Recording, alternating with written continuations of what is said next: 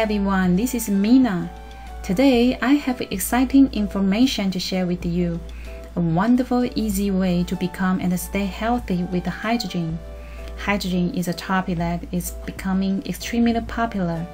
Japan was one of the first countries to use hydrogen on a wider scale. They have gone from drinking hydrogen water to the last trend breathing hydrogen gas. Products and services range from drinking, breathing, and eating to hydrogen drip feeds, and even washing with hydrogen water. So just why do we need hydrogen, and what does it have to do with the health?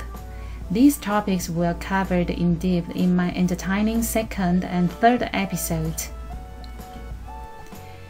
There is an amazing number of hydrogen products on the market right now. Even hydrogen water goes by a variety of different names. Hydrogen ion water, negative hydrogen ion water, hydrogen ion enriched water, hydrogen molecular water, hydrogen water, hydrogen enriched water, hydrogen water machines, hydrogen water cups, hydrogen gas machines, power required, no power required. It's enough to make your head spin. So which one is best for us? Many people are asking these questions.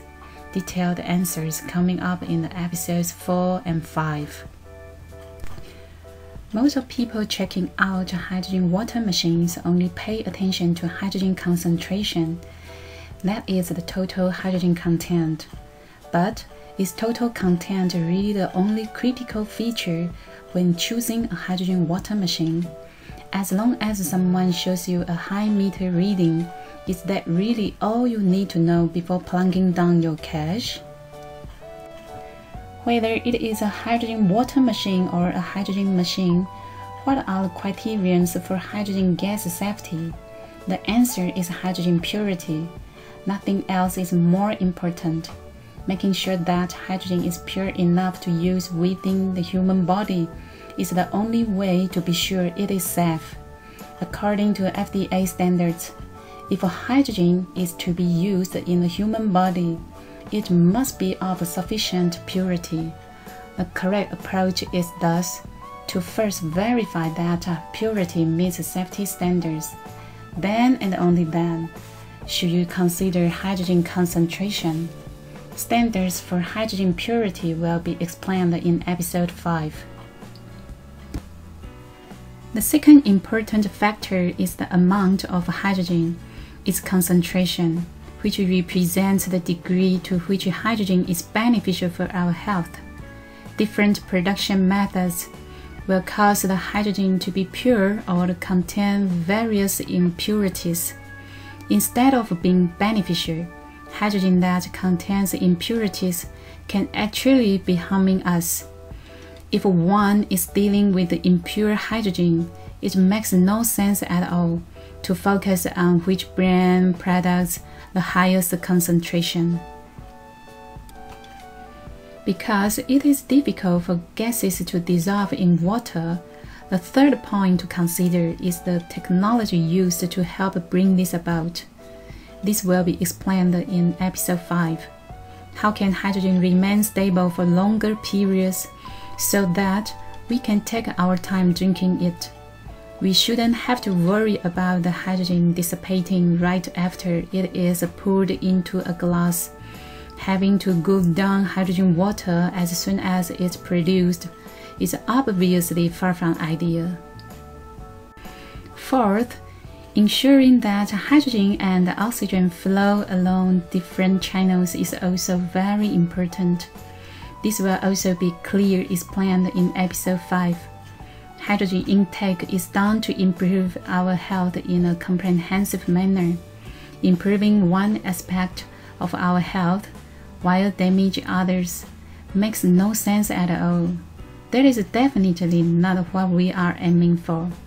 Suffering ill health because we choose the wrong machine would be terribly ironic. This is one of the main reasons why I want to share my experience. I have been drinking hydrogen water for more than 10 years. My initial experience was with a Japanese company. It was the first company in the world to produce a high-quality hydrogen water packed in aluminum foil. I really felt so fortunate to have come across this company. At the time, I was in the early stage of liver cirrhosis, but hydrogen substantially improved my health and that of my family and friends. Often in unexpected ways, together we gave witness of the enormous health benefits of hydrogen. And for that, I am extremely grateful. When it comes to packed hydrogen water, it is still the highest quality product in the world. The problem is that the price is really high, so not everyone can afford to keep drinking it for a long time. This is my only regret. However, thanks to technology, the newest hydrogen water machines have turned hydrogen water into a one-time expense. Hydrogen is now much more widely available, and far more people can easily enjoy the health benefits of hydrogen. In 2016, when I started to inhale hydrogen gas, I was once more amazed at its power. It turns out I could now intake an even higher volume of hydrogen. Hydrogen gas machines are the next big trend after hydrogen water machines. I will have more to say about this in episode 6. When it comes to learning the health benefits of hydrogen and the techniques for gas generation, over the past 12 years, I have attended many lectures by internationally renowned specialists in the field of hydrogen studies. I have derived much benefits from these lectures. To save your time, I will be summarizing the most important hydrogen-related findings and clinical research. And I believe that intaking knowledge before intaking hydrogen is the smartest way. We must all do our homework. When selecting hydrogen-related products, everyone should exercise good judgment. Choose products that are truly safe, beneficial for your health, and free of hidden risks.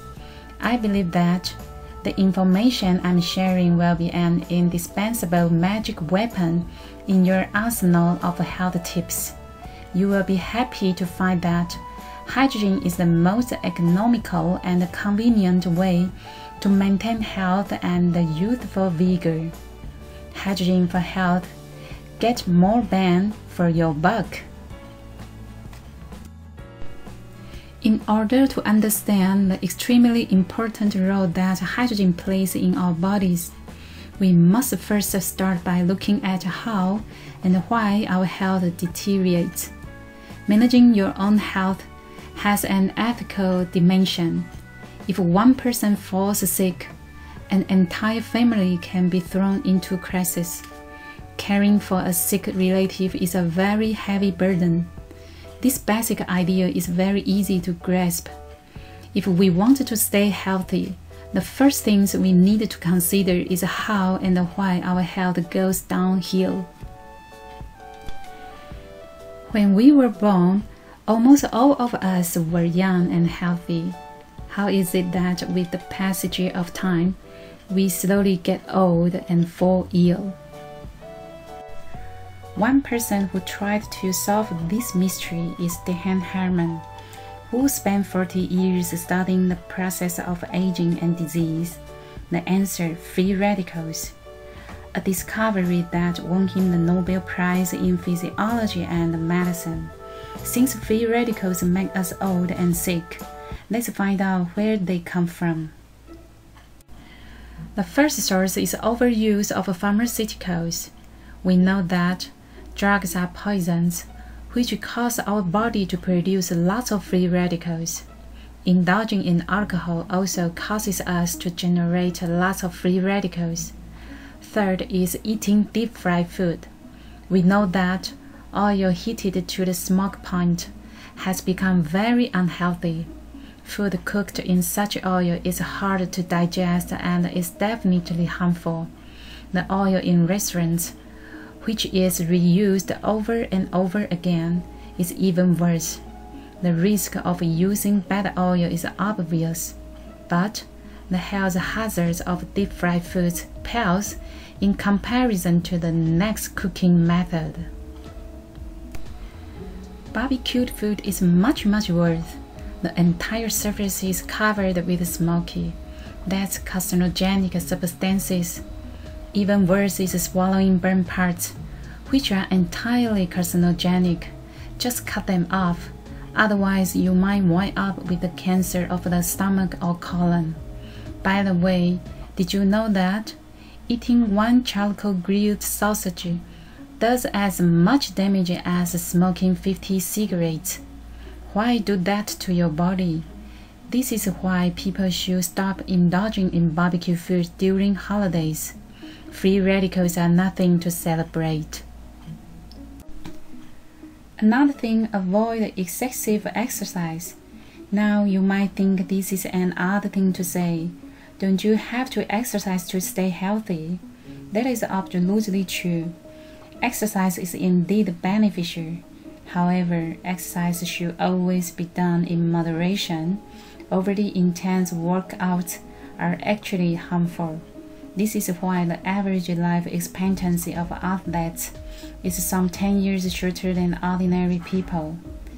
In episode 5, a doctor on the news will provide a more detailed explanation. Stress also generates a lot of free radicals. It is common knowledge that happy, stress-free people are healthy people. Nobody goes through life without encountering some form of adversity. The key is to bounce back quickly and not let such things get you down.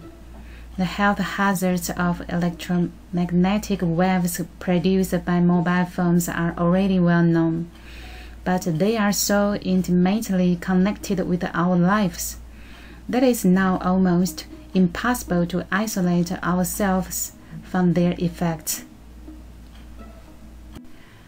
Next problem, adulterated and contaminated food, and meat that contains antibiotics or hormones. Of course, without antibiotics and hormones, livestock grow slowly and experience a high mortality. Even aquaculture requires antibiotics to improve survival rates. Fruits and vegetables form part of most normal diets, but it is difficult to grow them without pesticides and chemical fertilizers. Yet, another source of the free radicals in our bodies. Overwork and staying up all night long produce even more free radicals. With all these factors in mind, it seems quite difficult to protect our bodies from being ravaged by free radicals. Of course, some people might say that they don't have any of these bad habits, they grow or raise their own food, don't even have cell phones and never stay up late. But even if some people are lucky enough to live free of all these modern problems, they are still not safe. Sorry to break the bad news. Even breathing produces free radicals.